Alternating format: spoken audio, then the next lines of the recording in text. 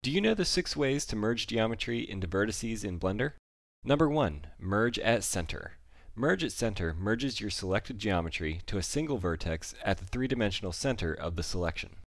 Number 2. Merge at cursor. Merge at cursor allows you to determine where to merge your selected geometry by merging to wherever you place the 3D cursor.